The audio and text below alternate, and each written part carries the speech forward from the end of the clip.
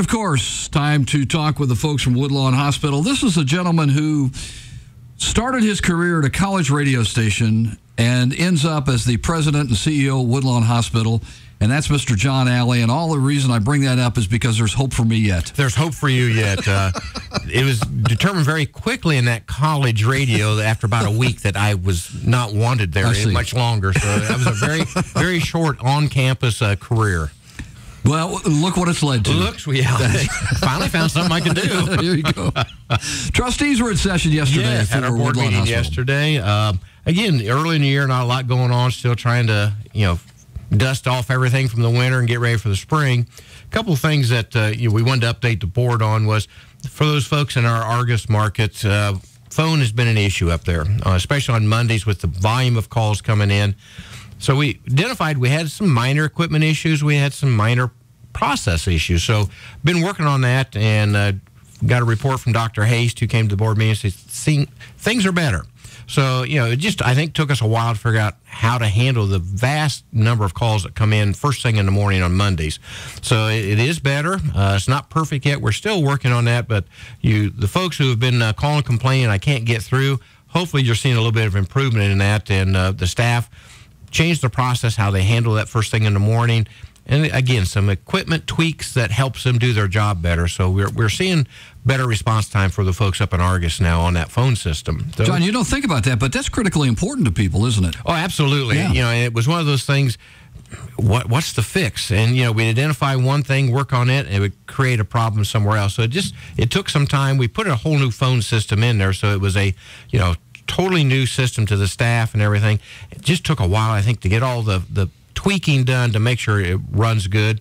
Am I 100% satisfied? No. I think we can still make some improvements there, but it is far better than it was 4 or 5 months ago. I mean, we were having, on a typical Monday morning, they'll get 800 to 900 phone calls. Wow. And we got 3 people trying to handle that. So we just need to change the process. That's a big number. That is a big number. How it's flowing through the system. So much better than it was, and still trying to fine tune it to make it just really easy for the folks call in, get 2 to 3 rings maybe, and hope somebody at that point.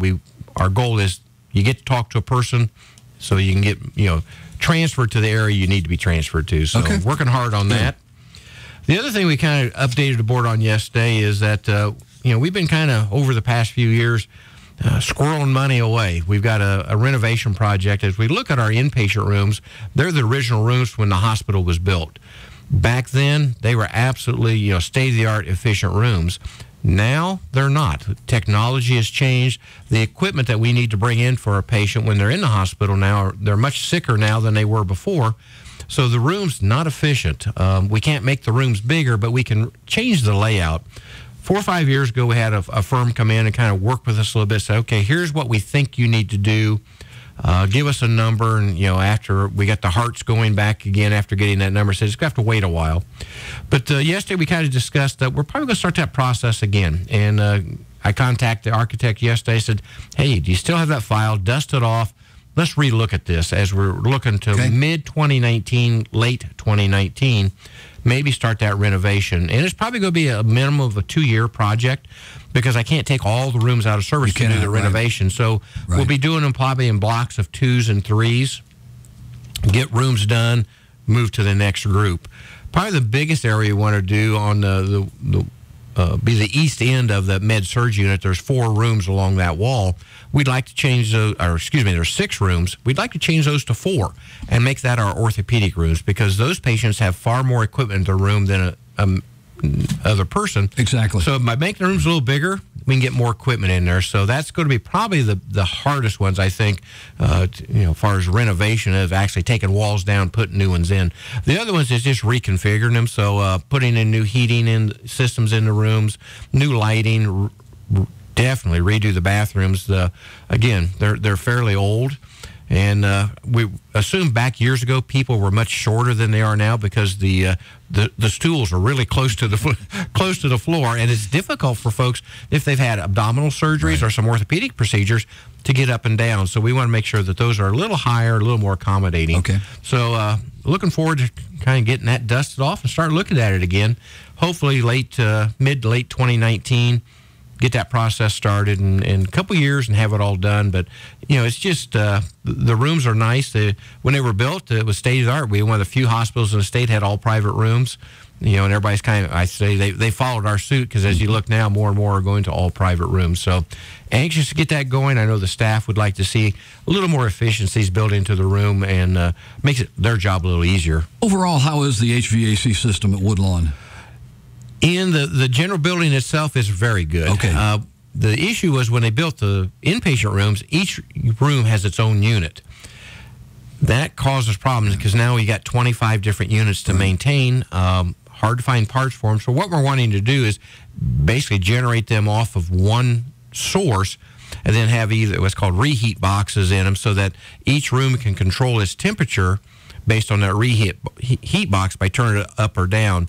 Cooling can come all that same way from one system. So we maintain one system instead of 25. Okay. So I think it's going to be much easier on our maintenance guys, too, trying to do that. And I know now they struggle, try to keep those going just because of the age of them. There's just, they're end of their life, breaking down. It's hard to keep a mechanical thing running for that many years. So, absolutely. I think everybody's anxious to get that started. Side note, you hate to get it started because it's going to be a mess. It's going to be disruptive. Sure it is. We know it's going to be, but look long term, it's going to be a benefit to the community and to the hospital. Still staying with the concept of private rooms, though. Absolutely. Okay. We'll stay private rooms, just update them a little bit. Like I say, change configuration around so it's more efficient for both patients, visitors, and staff. All right.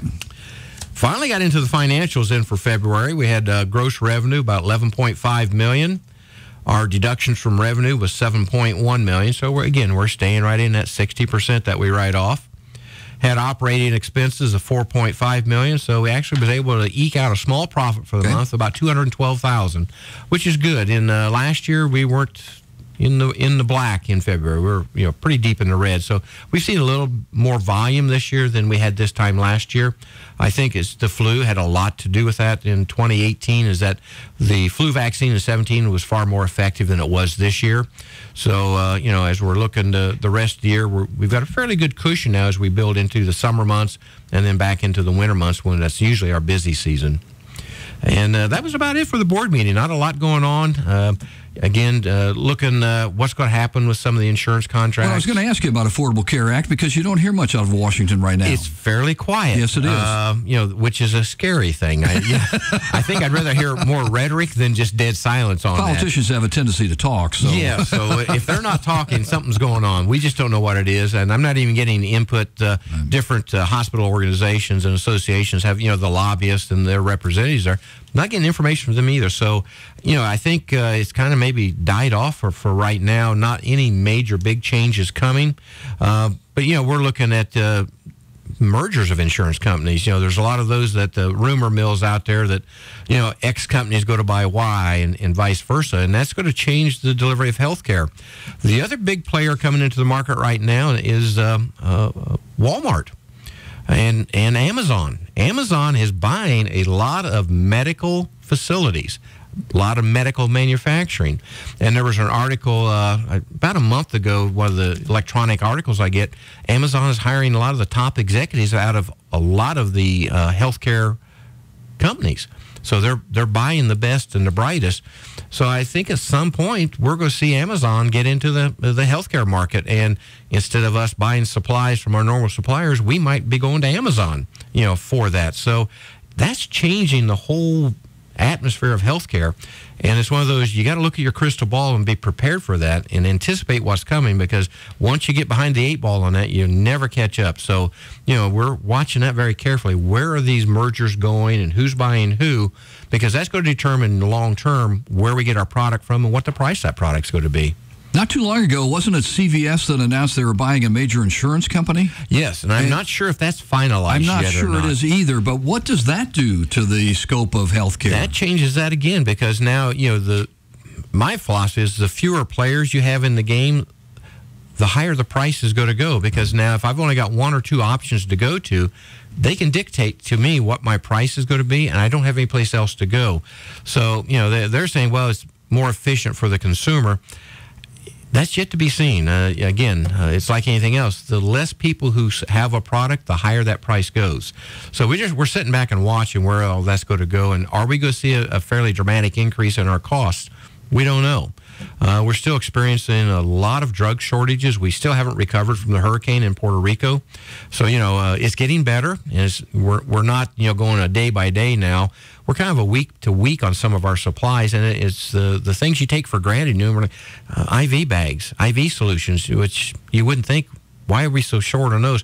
But when they come out of one area, and that area is devastated by a natural disaster, it really puts a crimp in everybody's delivery system. So it's much better than it was. We were, rationing our IV bags.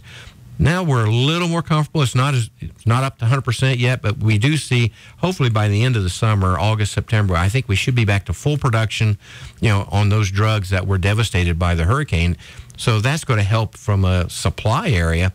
Also, cost will go down because right now, you can find some of this stuff, but you pay a premium for it to get it because it is in such short supply. John Alley's president and CEO of Woodlawn Hospital. John, are you satisfied with where Woodlawn is doctor-wise?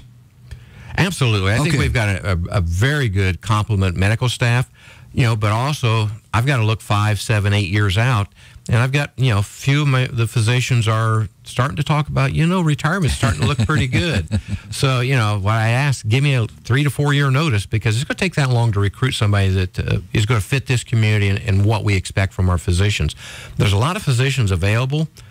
Problem is, the personality might not fit our environment. And so we take time to find physicians, try to make sure they're going to fit into the environment that we expect here in a rural community. I've noted over the years you pick doctors from not only just coming out of medical school, but some that are already established in their field. Right. And what we're finding lots of times, some of the docs have been, in a practice for numerous years. For whatever reason, that practice dissolves. All of a sudden now they've been in the same location for 10, 15 years.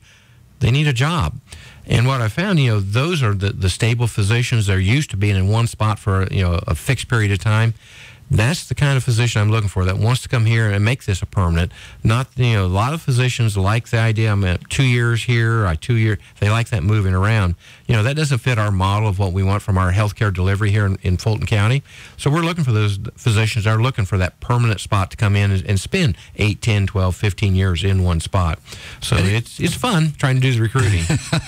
And it's a constant thing, isn't it? It's constant, right. Yes. You've always got to be looking for that physician, who might say, hey, in a couple years, I've heard my practice is going to dissolve because I'm the youngest one in the practice, and they're just going to close it down. Are you going to have any openings? I said, yeah, definitely. Get with me. Let's see what we can do. And we're constantly looking for physicians. Again, I got a good complement of physicians now, but I know as we move forward the next 3 to 5 years, 6 years, probably going to have 2 or 3 of them is going to tell me, I need to retire. I want to cut back. So we got to prepare now for what we see coming in 5, 6 years down the road. Too early to predict what might be on the agenda in the April board meeting? Yeah, kind of early on that. I think we finalized our 2018 capital expenditure budget, which means here's what we think we want to buy during the year. So now we got to stage that. Is that a big list? It's $1.6 million basically. Okay. What the director said. Here's what I would like to buy. Some of that is, I would like to buy. Some of it is I need to buy. And so we've got to rank those in that. What's first, what's second, and then how are we going to pay for it? My philosophy is I'd like to pay cash for it, but sometimes if it's a fairly large dollar item, then we might have to look at alternative financing, either a lease or, some sort of long-term financing on that piece of equipment. So we want to stage all those. We try to not load everything in the first quarter, second. Can we spread it over the year? And then you always have that something that comes up that's not on that list. That's usually a high dollar item. So if we got to spend money on X, something Y has to come off that list because we want to keep that expenditure right around that 1.5, 1.6 million for 2018. That's what we've budgeted, so we want to try to hold to that to ensure that we do meet the bottom line that we hope to meet for this year. John, as we wrap this up this morning, Woodlawn's approval rating still pretty high? Still pretty high. Yeah, we're looking, the 5 stars, the best rating you can get from CMS. We're still, we want to be a 5-star. Everybody wants to be there. And every year when we get close to it, they change the rules. So, we were there a couple years ago. We were a 5-star facility. I think right now we're probably like a 4.6, 4.7. So in my world, I round that down. That's a 4. we got to be a 5. Now when I compare ourselves to other hospitals, when all the CEOs get together, we get it down. I'm a 4.63222. Who's the best at that point? But no, always got to strive to be better, and that's one of our common goals. We want to be a 5-star facility. That's what this community deserves. Can we do it? Absolutely. It takes hard work, dedication, but we can do it. And I got the staff out there that can do it. We're changing the rules. Let's change the rules. Don't want to do that. President, CEO, Woodlawn Hospital. As always, we appreciate your time. Thanks for the visit. Thanks for keeping the folks in Fulton County and the surrounding area well. It's I'm one person in that whole cog, and I'm a very minor person in that cog. I've said it before that we got outstanding folks out there. They make my job very easy. They know what they're doing. They absolutely, positively care about the community and their patients, and it shows in the quality of care that they give. And so as long as they keep doing their job, makes me look real good. John, thanks. Thank you.